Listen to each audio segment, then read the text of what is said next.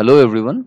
In this video, the topic of discussion is class template with multiple parameters. As in our previous video, I have explained the class template with single parameter, but in this video, I am going to explain a program which implements the generic programming with template class templates with multiple parameters. So let's straight away go to the program and see what is written over there.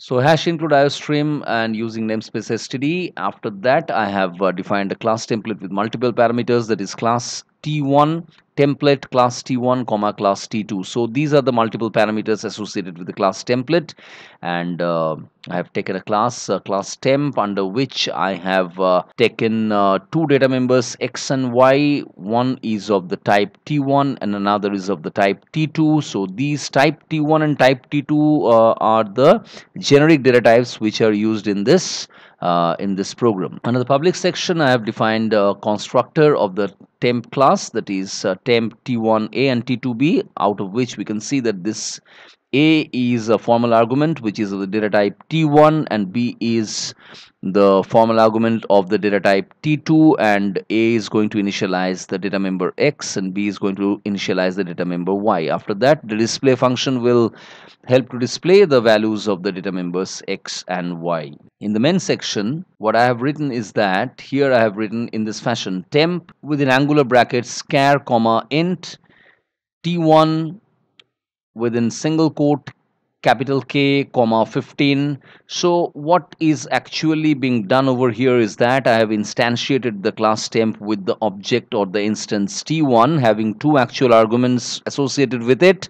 That is, one is a character constant capital K and another is an integer variable, integer value rather, 15. And in this sequence, that is, for this K, it should take the data type char. For this 15, it should be taking the data type int. So T1 is the generic data type which will be given the character data type, which will be attributed to the character data type, and this t2 will be attributed to the integer data type. And after that, I have instantiated the class temp with another instance t2 with two parameters, like one is an integer parameter 30 and another is a float parameter 3.4567, and I have written in this fashion in order to make arrangements for that as well, that is int comma float temp within angular brackets int comma float. So we are using two arguments, two parameters in the angular brackets associated with the object creation statement in both the lines, and I am using these two data types because we are using the class template concept, applying that with the multiple parameters. So multiple parameters is this char and int parameters, int and float parameters, and so on. So this 30 is going to be integer parameter which will be attributed. So this integer data type will be attributed to this class template data type t1, and to this data type t2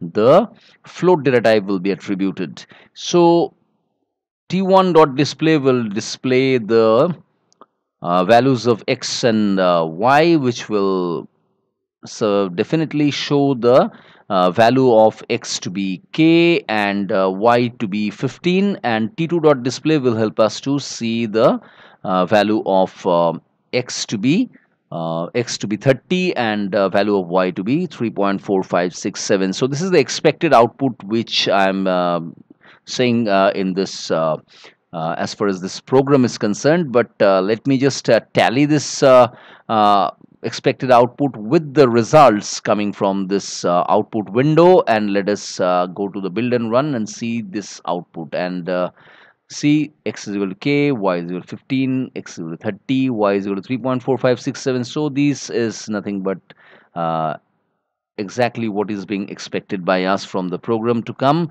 And I hope the concept of the class template with multiple parameters used for generic programming in C++ is made clear to you. And still, if you have any doubts and queries in your mind, you can well post your doubts and queries into the comment section below so that I can address them. Thanks for watching this video, and please don't forget to like, share, and subscribe to DigiGuide. Thanks again.